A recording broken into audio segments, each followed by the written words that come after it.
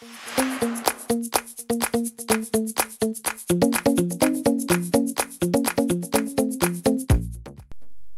everyone and welcome back to the channel. I had a bit of a request to show how to set up this Tacan, the new Tacan within DCS for a directional finding beacon. So it works with helicopters and it will work with some aircraft as well. So I'll quickly show you how I set it up in game to actually work.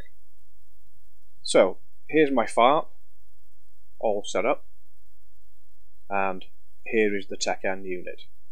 Now what I need to do in the advanced waypoints is select the following.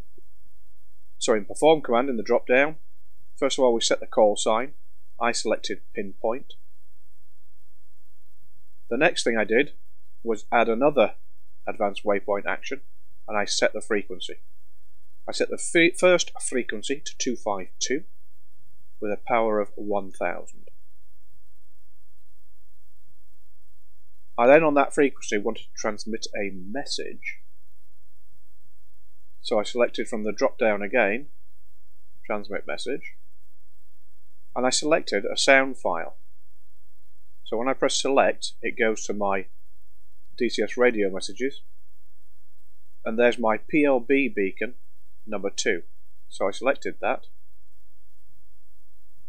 I then selected loop so that it would play constantly once the ADF frequency has been attained within the aircraft or the helicopter. The 252 frequency allows aircraft like the A-10C to find the transmission on its UHF radio, and then you can select it to ADF, and the needles will move on the HSI so you can find out where the location is. For helicopters, I have to set it to 0.252, as all helicopters use the 0 point scenario when you're selecting ADF. Now you could also set this up for the Huey to do a Fox Mike ADF navigation, but I haven't done that here.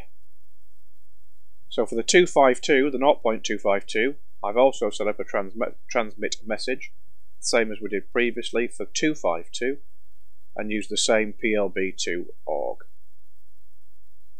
And that is the Tacan beacon set up as an ADF frequency transmitter. And it's as simple as that, really.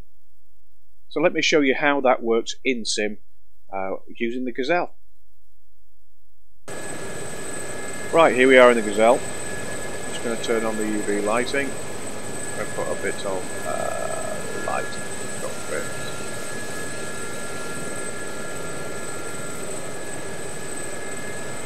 Right, let's go to the co-pilot seat by pressing 2. I can now see the ADF radio a lot better. So now I set it up as 252. 10s and units. Sometimes it can be a bit tricky, but it seems to have worked. Switch to antenna, switch to ADF, switch on the tone.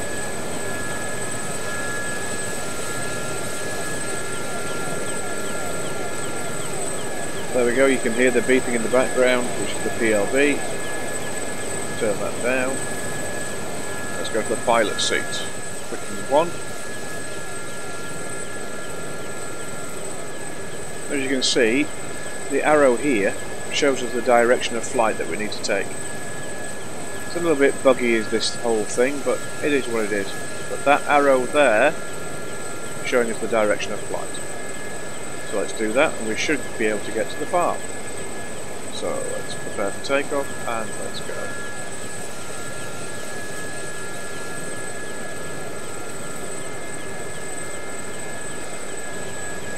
Follow the arrow.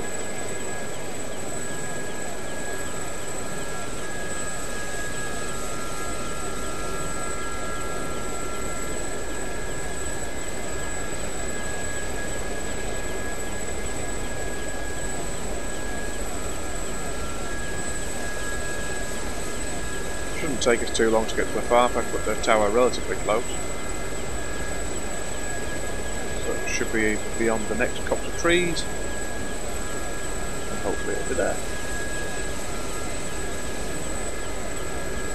Now obviously you can use this for the helos, so it will work for the Huey, it will work for the Gazelle, it will also work for the F-86.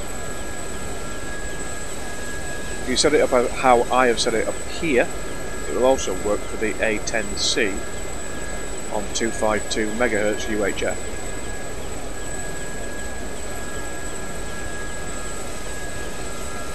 And there we go, there's the far, following the directional beacon.